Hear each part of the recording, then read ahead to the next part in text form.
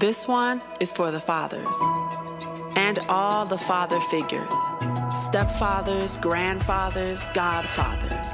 Whether by blood or by choice, we give voice to our gratitude for the fathers, the heroes, the mentors and anchors, the coaches and counselors, teachers and trainers, the men who shape us and show us the definition of faithful and strong and wise, the fathers, always by our side, with us and for us, steady and courageous, ready to inspire and encourage and give us a word of wisdom, a voice of reason in season and out. There is no doubt where their strength comes from, what their hope is set on, who their eyes are fixed on, the fathers, the embodiment of legacy, humility, integrity, needed and necessary, dependable and trustworthy. The fathers, the men who lead and love and believe in us even when we don't. The fathers, the men who nurture and point us toward purpose, almost bigger than life, but always down to earth. The fathers, the men who give guidance, direction, and keep everything in perspective, making room for us to grow. We may never know the prayers, the tears, the sacrifices that fathers make on our behalf, yet still find time to play and laugh and rejoice in the day that the Lord has made. The fathers, the heroes, we honor you today.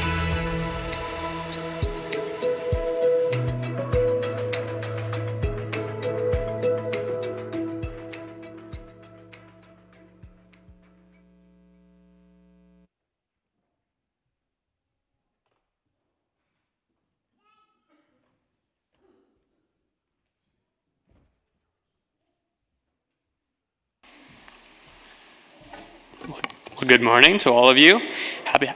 Happy Father's Day. If you're visiting us on the live stream, we're glad to have you as well.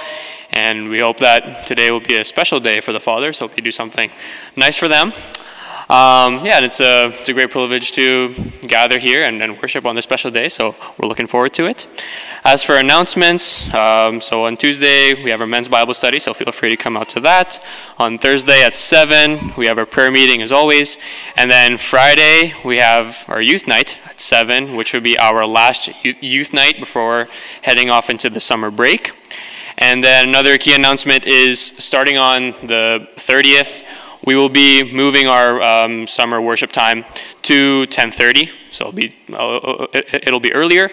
And then we have VBS coming up on July 22 to 26, and there are registration forms in the foyer.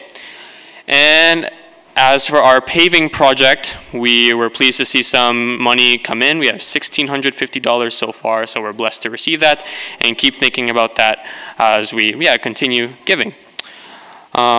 That's about all the announcements that we have, so would you join me in a word of prayer? Dear Heavenly Father, we thank you for this day. Thank you for waking us up all this morning. Thank you for the gift of new life. Thank you for fathers, Lord, and that we get to gather here and worship you and as you are our Heavenly Father. Thank you, Lord, for blessing us with godly men who influence our lives. And thank you because you are our perfect Heavenly Father who is so infinitely good, Lord God. And I pray for this service that it will just be lifting you up and that we will just gather here and praise you and just think about that. And thank you for the privilege of gathering as brothers and sisters in Christ, united by your Son, where we get to sing praises to your almighty name. And I pray that you will use this entire service to accomplish your will and accomplish your glory. In Jesus' name we pray, amen. I'd like to call the worship team up.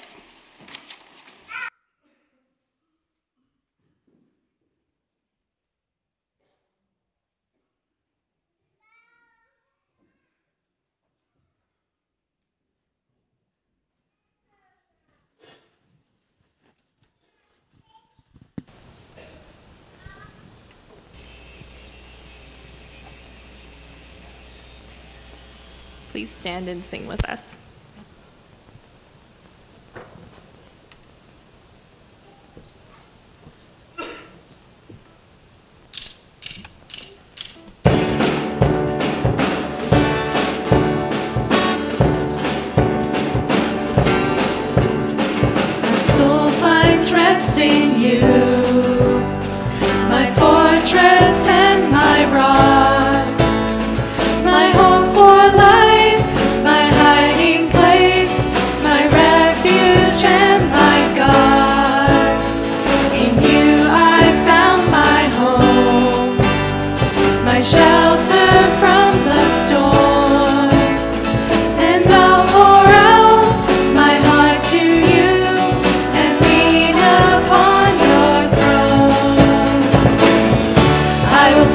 trust in you. I will put my hope there too. I will stand up on your word, and I will not be shaken. I will let my praises show, holding on to what I know, 'cause I know you're always there, and I will not be shaken. I will not be shaken. My soul finds rest in you, my fortress and my rock, my hope for life, my hiding place, my refuge and my God. In you I found my home, my shelter from the storm, and I'll pour out my heart to you and lean upon your throne. I will put my trust in you. I will put my hope there too. I will stand up on your word. I will not be shaken. I will let my praises show, holding on to what I know, 'cause I know you're always there. I will not be shaken. I will not be shaken. I will not be moved. I'm leaning on the throne, because you died for me and called me to your own. And even when the strongest winds begin to blow, I will stand my ground. I will not be moved. I will not be shaken. I will put my trust in you. I will put my hope there too. I will stand upon your word. I will not be shaken. I will let my praises show, holding on to what I know, 'cause I know you're always there.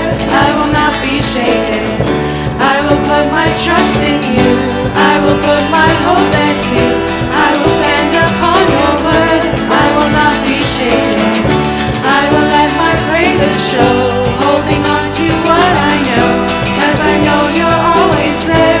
I will not be shaken. I will not be shaken.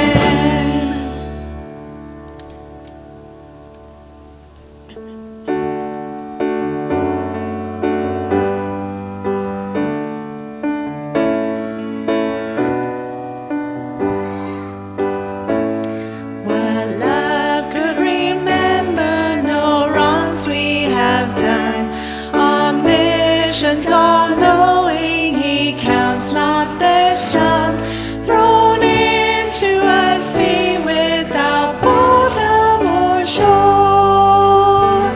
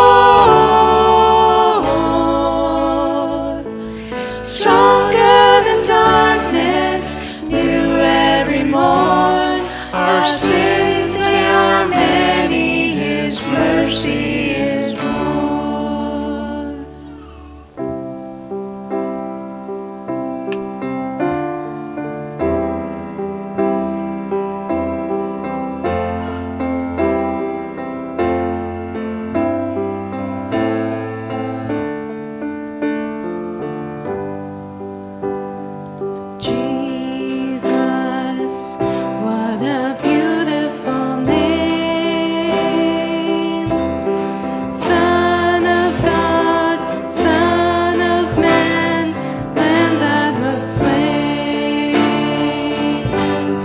Joy and peace, strength and hope, grace that blows all fear away. Jesus, what a beautiful name. Jesus, what a beautiful name. Truth revealed, my future sealed, healed my pain.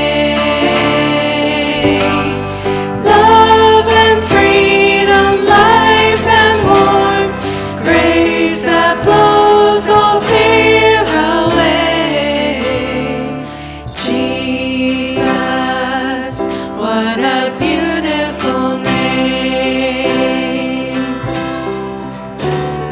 Jesus, what a beautiful name. Rescued my soul, my stronghold, lifts me from shame. Forgiveness, security, power and love, grace that blows all fear away. Jesus, what a beautiful name. Jesus, what a beautiful name. Thank you. You may be seated, and I'll invite the ushers forward.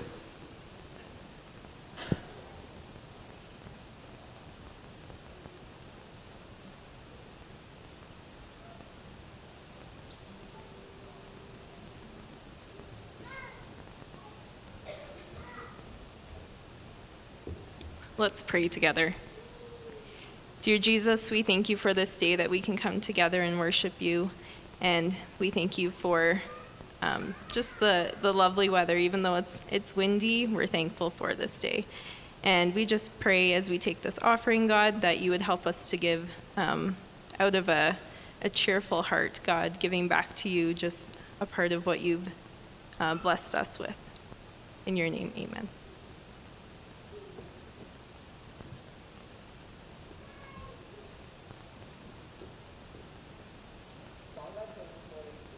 Some people might not think of as a traditional church song.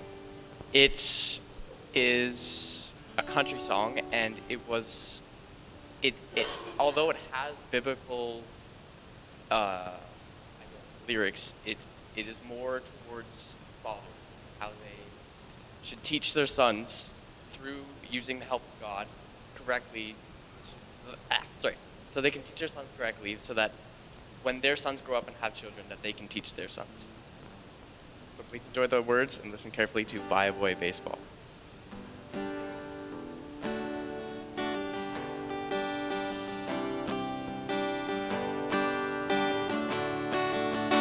Right?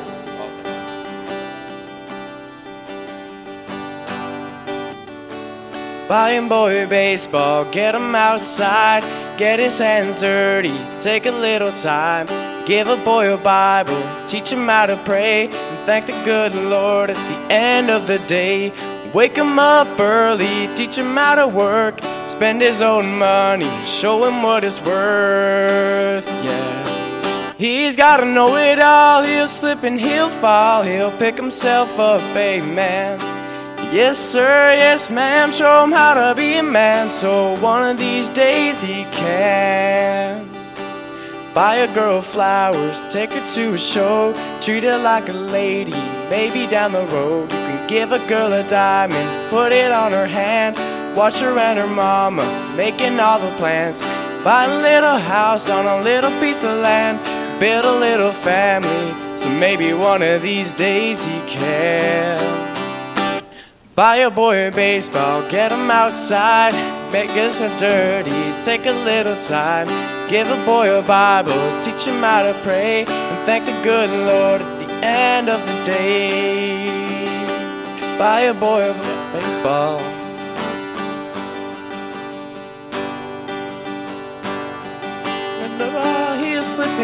fall, he'll pick himself up, amen.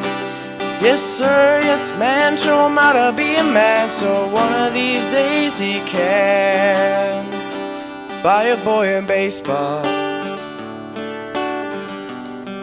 Yeah, give a boy a Bible.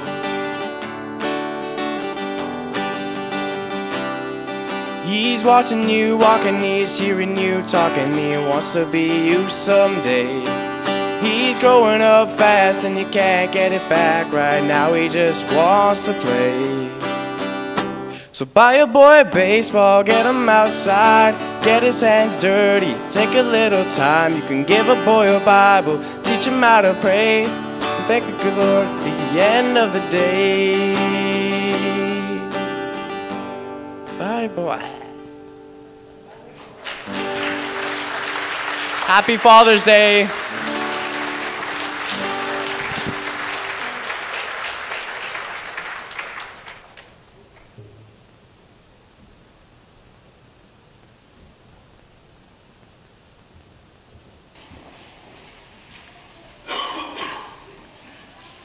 Yeah, well, it's always refreshing to be reminded of the sacrifices that our fathers have given us, and it's always refreshing to think about like the very crucial role that all fathers play, being an example to us. And so, I think for us here who have godly men in our lives, we should constantly be thankful. So, thank you for that, Bracken. Our scripture reading comes from Hebrews chapter 12, 1 to 11. Hebrews 12, 1 to 11.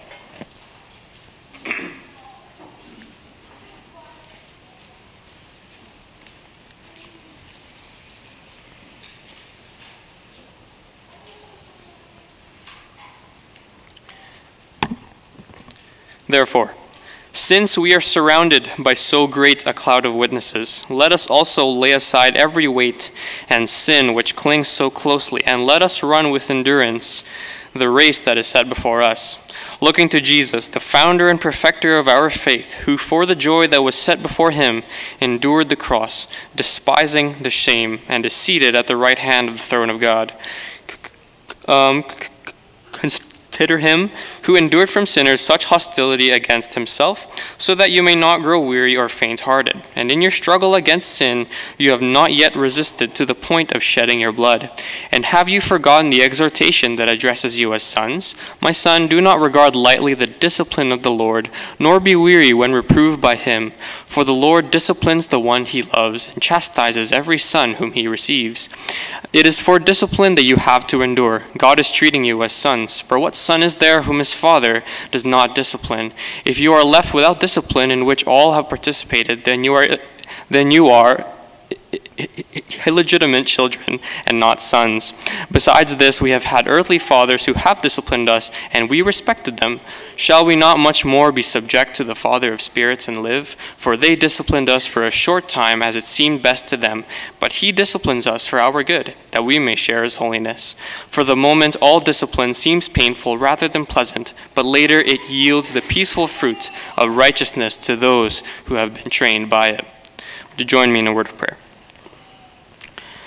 Dear God, we thank you for this day. Thank you for the gift of fathers, Lord.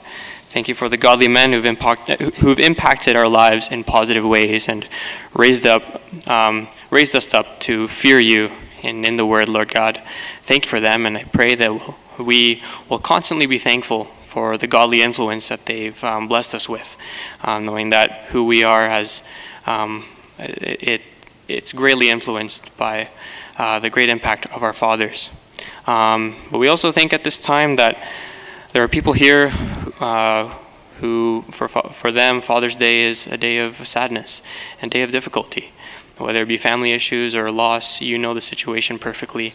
We pray for them, Lord, that you will give them the comfort and the peace that they need as they go about this difficult day, Lord God. And remind them that while there may be conflicts regarding their earthly father or loss, if they have faith in Christ, then you are their Heavenly Father, Lord God. We thank you that you are our perfect Heavenly Father. And we were once strangers to your family. We were once hostile to you. But through your Son, Jesus Christ, you've reconciled us. And now you've adopted us into your family. where we can now call you Abba, Father. Thank you for the intimate relationship that we have with you, and I pray that we will constantly meditate on that and will constantly reflect on that, Lord God. Because in times of difficulty, in times of trials and struggles, that's what we need to know, that we have a loving Heavenly Father by our side. So I pray that we will constantly praise you for being our loving Heavenly Father. And I pray that we'll constantly just meditate on that, Lord. And I pray for the fathers and the men of our church today, that you'll constantly bless them, Lord God, as we just heard in the song that about how you've given them a role where they are to be an example for the family. There's so many challenges that come with that, and that places a lot of pressure on fathers, because now when they live, when they behave, they have to think of other people watching them, and their kids want to be like them. So Lord God, please remind all the fathers here today that their role is so important for the family, and we know Satan will attack them as they are the head of the household. And so I pray that you'll protect them spiritually from the attacks of the enemy. May they be rooted in your word, may they be rooted in prayer, so that they will lead their families closer to you, Lord God. We continue to pray for southern Brazil and the recovery efforts that continue to happen there. Thank you that you know the situation perfectly, and as we are grieved by seeing the effect of sin in our world, we thank you that at the end of the day, you are sovereign and you are in control, and you're all-powerful, Lord God. And if you desire that Brazil fully recovers even at this instant, you have the power to do that. So we thank you that we serve a God like you, and so we continually pray for them and use this as a time where you can glorify yourself. And we keep praying for the conflicts that go about in our world. We pray for the war that continues to happen. Lord God, we ask that you will deal with them, and that the war will ultimately cease. Again, we know that's just a natural effect of sin and living in a broken world full of broken, depraved sinners. But again, you are still sovereign over them, Lord. There's nothing that's outside of your control, and if you desire peace to happen at this very instant, you have the power to make that happen. So may we never lose faith in that. May we constantly pray for peace. But at the end of the day, remember that through war or through peace, somehow, some way, you will use it to glorify your name. So we thank you for that, Lord. We pray for those in our church family who are currently facing health challenges, whether major or minor. We pray for them. We grieve at just seeing how sin truly affects people, and we see how it affects our loved ones too, as we see them suffer physically. And I pray that you will heal them, Lord God. You are the great physician, and you have the power to heal any sort of sickness, Lord God. And as we read your word, we see that you have the power to cast it out immediately. And if you desire to do that today, we know that you have the power to do that. So, Lord God, we pray for those facing health challenges. If it so happens that it's life-threatening, may they place their faith in you. And if they have already, comfort them in the hope of eternal life, knowing that when they pass away, it's not really death, but it's just going back home, Lord God. So I pray for them.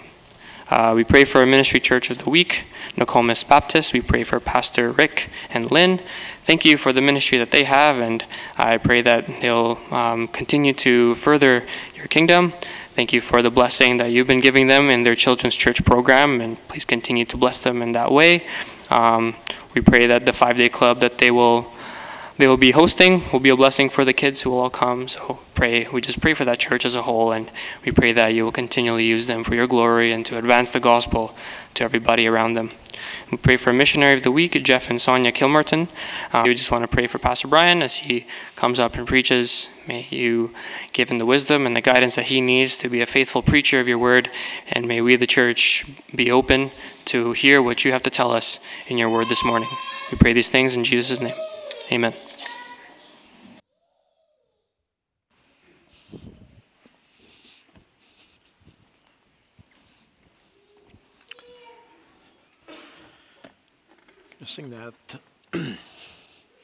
Sing that song, Under His Wings. It's number 356 if you'd like the music.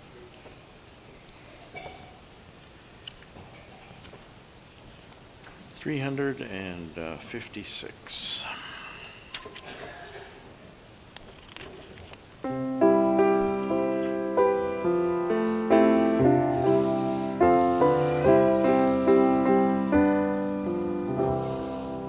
Under his wings I am safely abiding, though the night deepens and tempests are wild. Still I can trust him, I know he will keep me. He has redeemed me and I am his child. Under his wings, under his wings, who from his love can sever? Under his wings my soul shall abide, safely abide forever. Under his wings, what a refuge in sorrow, how the heart yearningly turns to his rest. Often when earth has no balm for my healing, there I find comfort and there I am blessed. Under his wings, under his wings, who from his love can sever? Under his wings my soul shall abide, safely abide forever. I'll invite the children to come, age 3 to end of grade 1. Time for Children's Church as we sing stanza 3. Under his wings, what precious enjoyment, there will I hide till life's trials are over. Sheltered, protected, no evil can harm me. Resting in Jesus, I'm safe evermore. Under his wings, under his wings, who from his love can sever? Under his wings my soul shall abide, safely abide forever. Well, good morning. Nice to see all of you here today. You're having a good day today? I turned 7. Yeah, you are. You're getting older, some of you guys. So today is Father's Day. Did you give your dad extra hugs today and kisses? Yeah. I got my dad. Oh, maybe don't say it. Did you give it to him yet? No. Don't want to give. It's safe. You're safe. You can speak up, I guess. Yeah. It's nice that we can get things for our parents, for our dads on this Father's Day.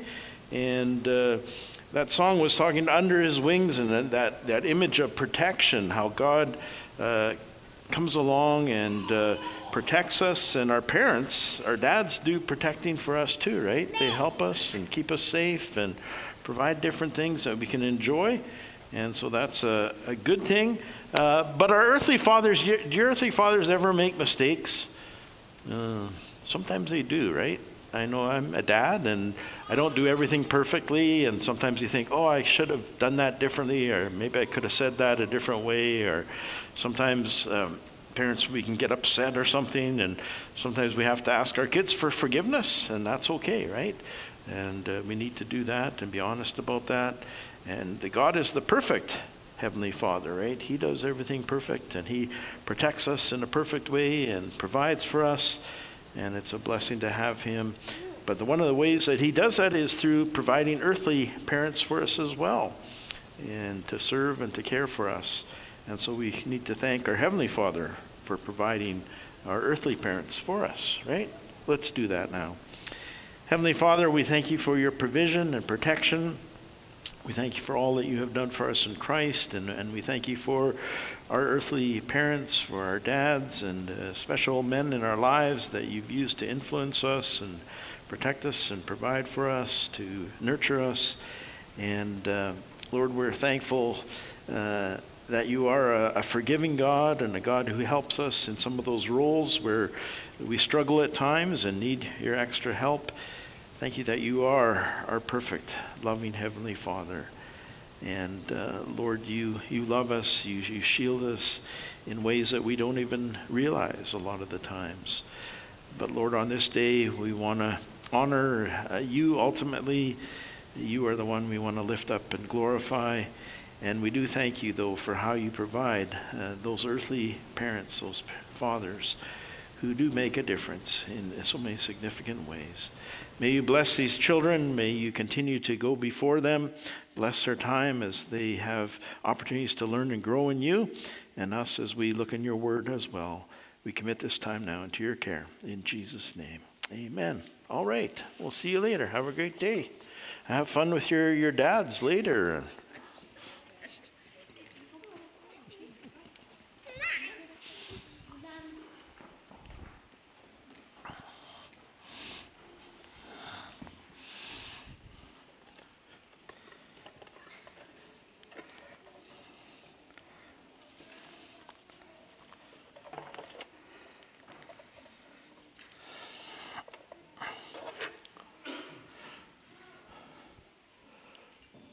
Well, on this Father's Day, we're going to take another detour away from 1 John as we did on Mother's Day. Some of these special days are not always easy to deal with from a church perspective because we all have different experiences and backgrounds that we bring to these kind of days.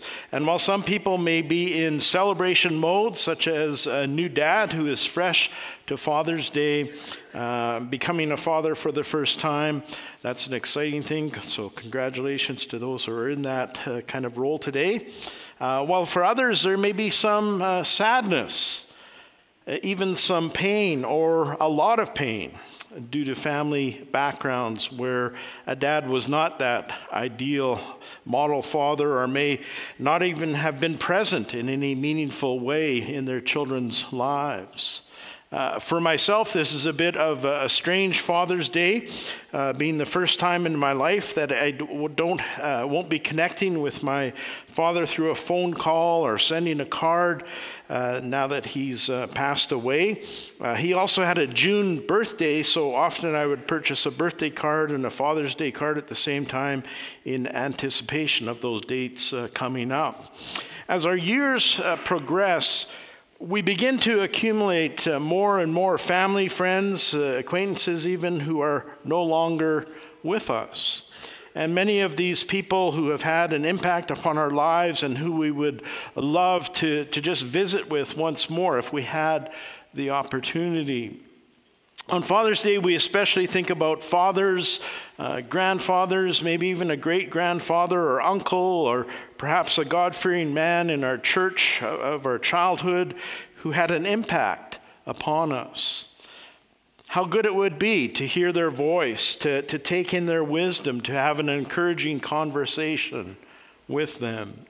Thankfully, for those men who had a personal relationship with Christ, there is that possibility of seeing them once more in heaven one day. And that's true if we ourselves have followed their example of faith. The writer to the Hebrews encourages us to do just that in Hebrews chapter 12. It's a message not only fitting for fathers to embrace, but really all of us, and more specifically because while not all of us may be fathers, all of us are children. And our text gets into that demographic as the author's thoughts progress. But first I want to focus the first few verses of our text towards the fathers and the men gathered here today. The first point being that you're not alone. Research tends to reflect that men tend to have fewer social contacts and friendships than do women, even fewer close friends. This can lead to feelings of isolation and reduced sense of well-being. The thought that you have to struggle on through life on your own strength kind of and macho through situations has played on more than one man's mental health. We find this relationship difference play out in many churches where it seems easier to get ladies groups together than it is to establish and sustain a men's group. And there are, of course, many factors that contribute to all of this. The author to the Hebrews, though, reminds us men that we're not alone.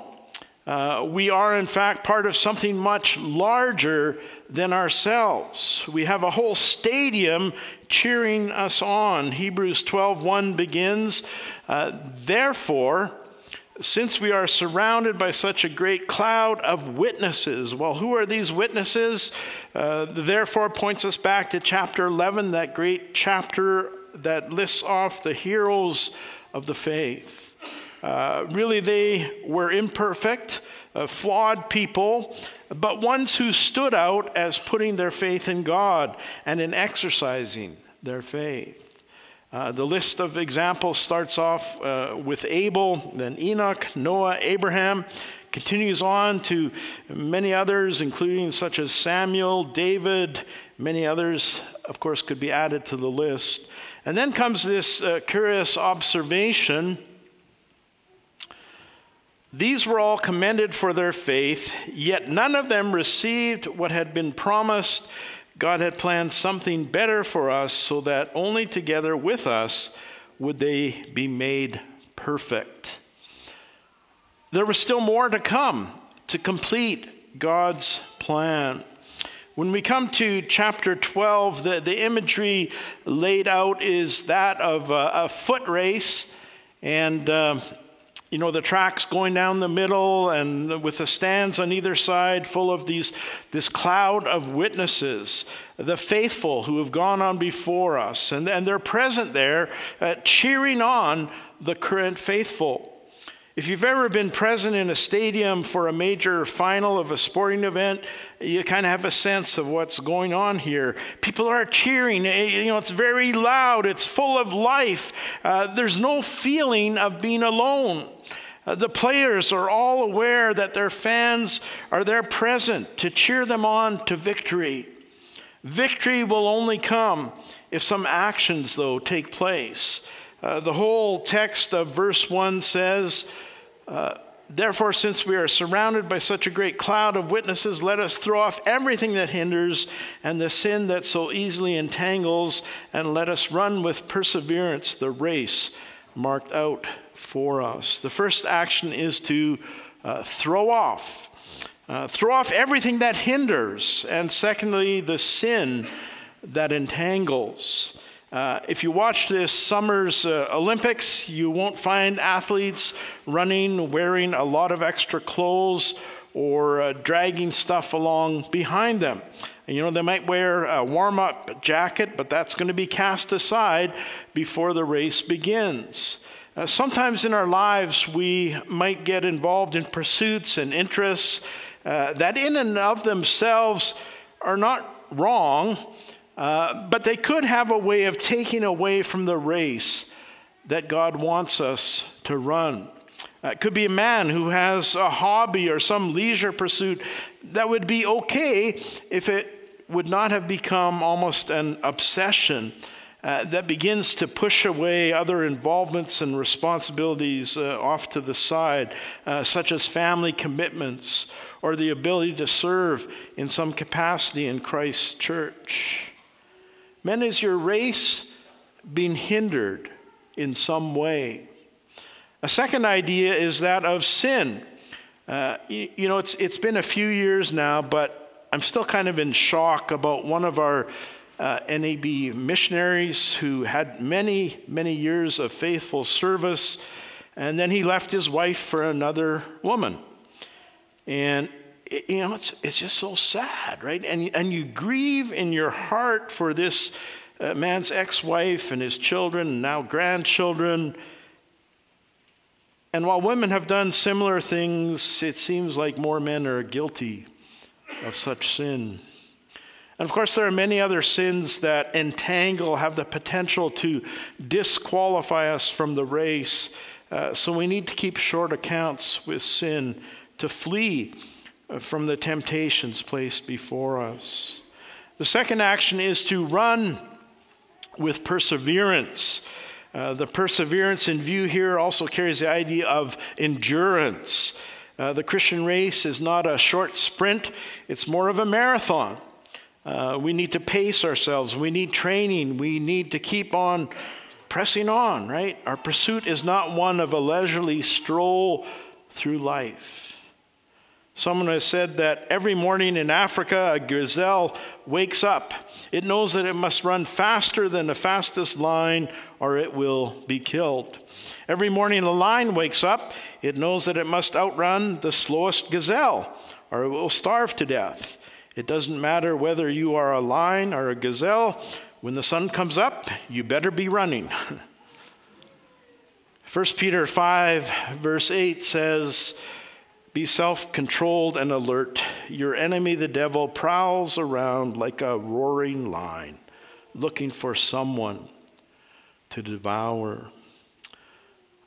Let's not be the one to be devoured. Let's keep pressing on, following the path that God has laid out for us. And we'll be able to do this only as we employ the third action. Fix your eyes on Jesus. Fix your eyes on Jesus. Verse 2, "Let us fix our eyes on Jesus, the author and perfecter of our faith, who for the joy set before him endured the cross, scorning its shame, and sat down at the right hand of the throne of God." We're not going to have a good run if we take our focus off of Jesus.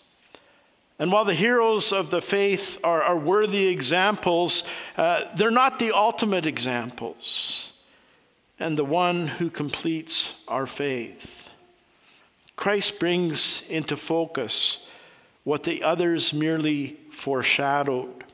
He endured the cross that was anything but joyful because he saw ahead to the joy that would be possible only via the cross. In victory, he now enjoys the place of honor in the Father's presence. When we fix our eyes on Jesus, we take in all that he went through and we're amazed and humbled, while at the same time being encouraged. Think about what Christ went through, and suddenly our trials don't seem so large. Verse 3, "Consider him who endured such opposition from sinful men, so that you will not grow weary and lose heart." Sometimes in our race through life, we do get tired, get discouraged. But have you noticed how that increases when our focus becomes more about ourselves than in looking to Jesus? Men, have you taken your eyes off of Jesus lately? Verse 4 points out that any of the hardships they have faced has not led them yet to the point of dying for their faith.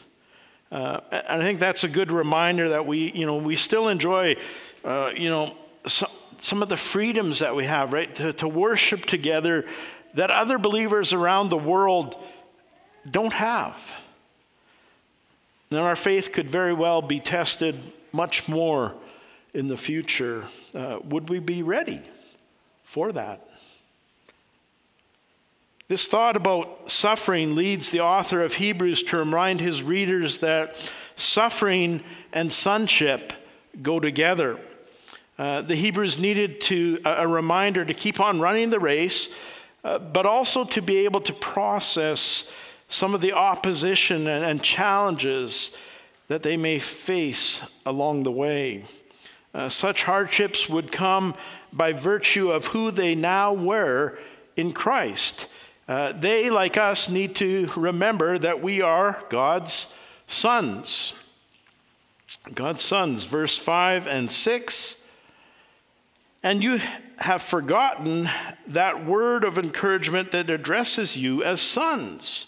My son, do not make light of the Lord's discipline, and do not lose heart when he rebukes you, because the Lord disciplines those he loves, and he punishes everyone he accepts as a son.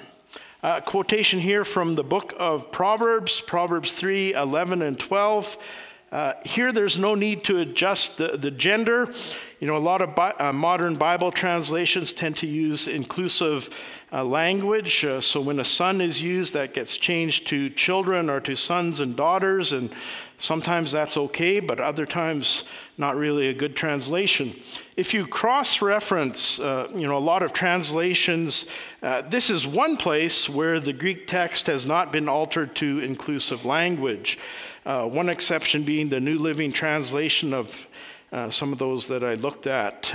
Even the updated NIV, which usually adjusts the genders, keeps son in this case, and rightly so, I believe. Why do I say that? Because in the ancient world, there was a major difference between sons and daughters. More even, than our modern, especially North American mindset. And it's important to note that, Christianity really lifted up the status and the rights of women considerably from what they were in the first century, and continues to do so if we have proper theology.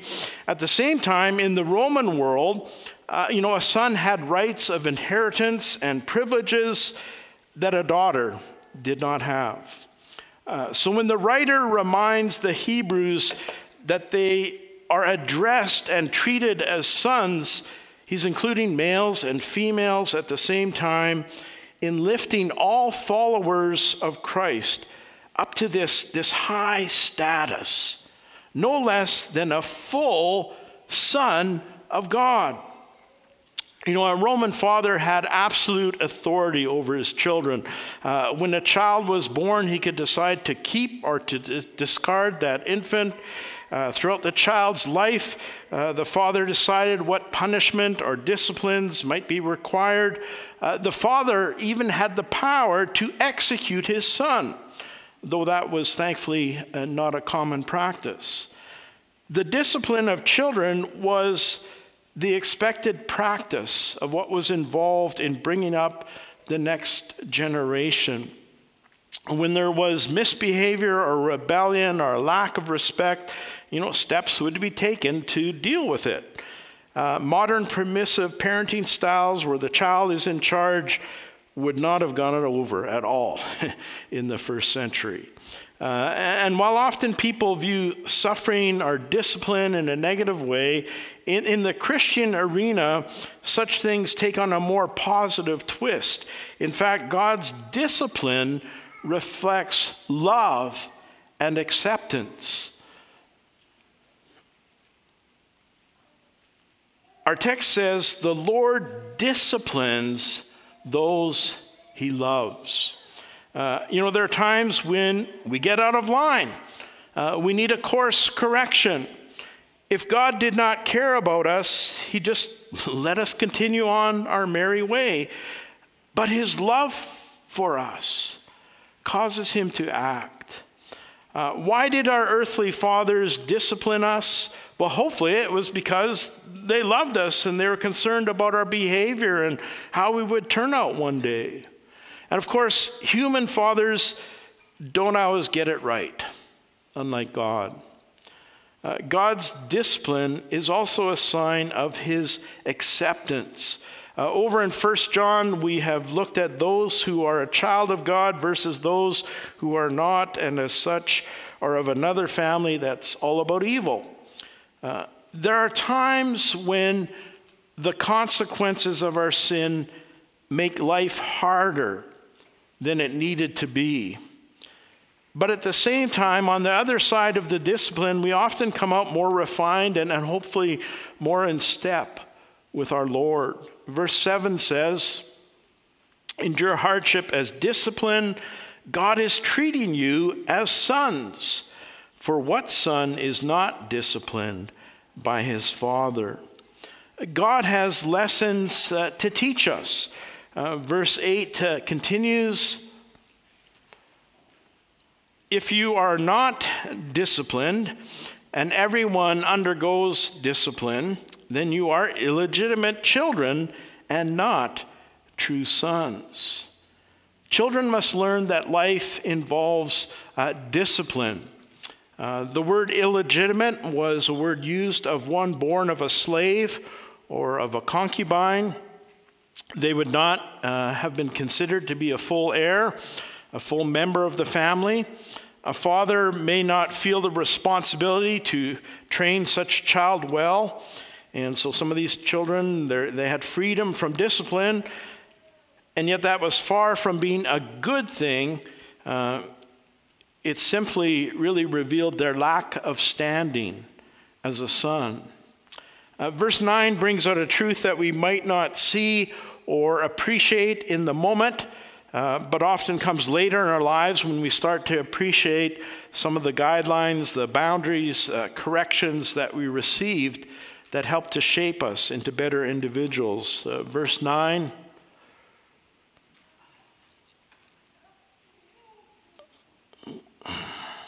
Moreover, we have all had human fathers who disciplined us, and we respected them for it. How much more should we submit to the Father of our spirits and live? God's not out to get us. He's all about helping us to be shaped and refined more into the image of his Son. It's always best to submit to our Heavenly Father's will for us. Our childhood discipline lasts for a relatively short period of time, but God's discipline continues throughout our lives and is much needed and very beneficial. Verse 10 and 11 conclude, our fathers disciplined us for a little while as they thought best, but God disciplines us for our good, that we may share in his holiness. No discipline seems pleasant at the time, but painful. Later on, however, it produces a harvest of righteousness and peace for those who have been trained by it. As long as we have the breath of life, we need to keep on running the race that's set before us. Remember that, we're not alone in this journey. There's a host of others who have gone on before us. Let's cast aside the things that are not helpful and run with perseverance, always keeping Jesus in view. Regardless of our roles, a father, a mother, a child, if we are in Christ, we're God's son. With sonship comes rights, but also responsibilities. But not everyone will be pleased that we are God's child. Hardships, trials, tests, corrections will come, but keep in mind that they also reveal a Heavenly Father who both loves and accepts us as one of his own. May the Lord find us to be his faithful sons. Amen. Let's pray. Heavenly Father, we thank you for the encouragement of your word, and we think about the host of people who have gone on before us. Today we think about some of the godly men who have impacted our lives. Some may have been fathers or grandfathers, but some were not. Some were just Christian friends, godly men who discipled us, who took the time to talk to us, to correct us, to guide us, to encourage us. Lord, how we thank you for those examples. But Lord, most of all, we thank you for what you have done for us in Christ, that we don't have to be off by ourselves, but as we put our faith in the Lord Jesus, you bring us right into your family, fully accepted, with all the rights and privileges of inheritance, but also that responsibility to live our lives in a way that would bring honor and glory to our Heavenly Father. May we have the desire to do that, even in increasing measure, as long as you give us the breath of life and have that race set out before us. May we be your faithful followers, your faithful children, I pray. In Jesus' name, amen. Invite the worship team to come once more.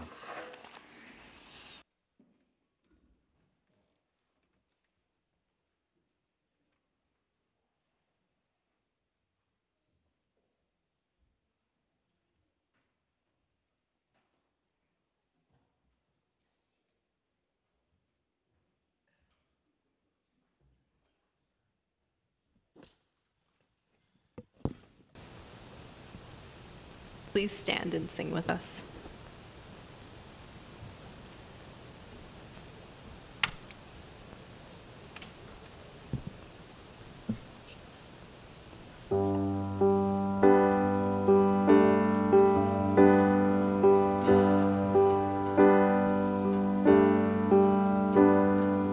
I've heard 1,000 stories of what they think you're like. I've heard tender whispers of love in the dead of night, and you tell me that you're pleased and that I'm never alone. You're a good, good father. It's who you are. It's who you are. It's who you are, and I'm loved by you. It's who I am. It's who I am. It's who I am.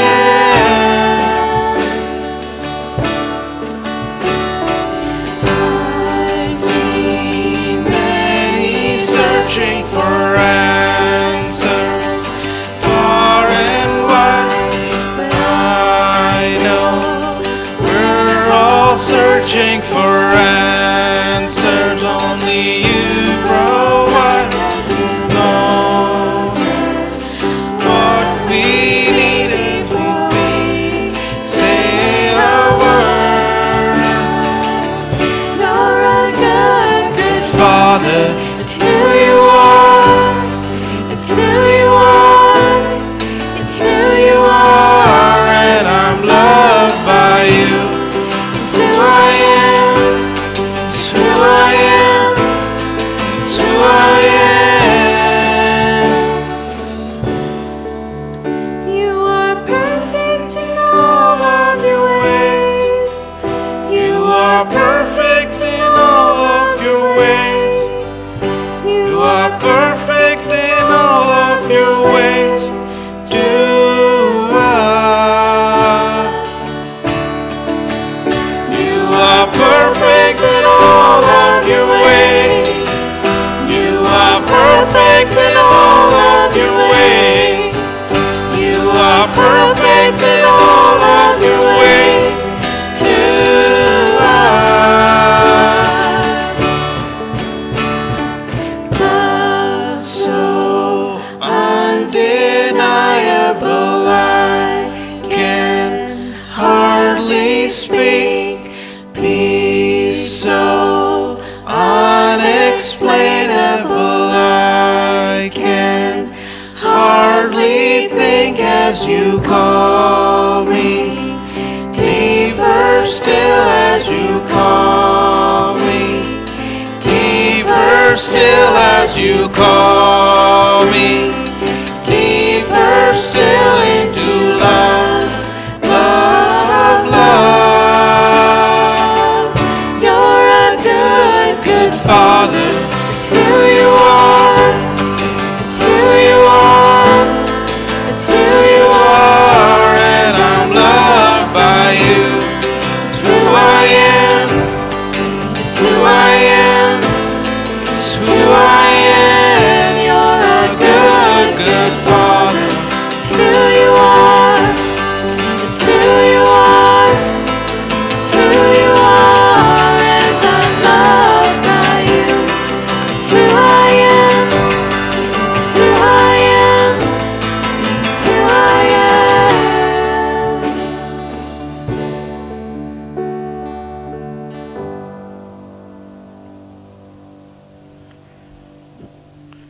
Amen. How amazing to know that we have a Heavenly Father who loves us.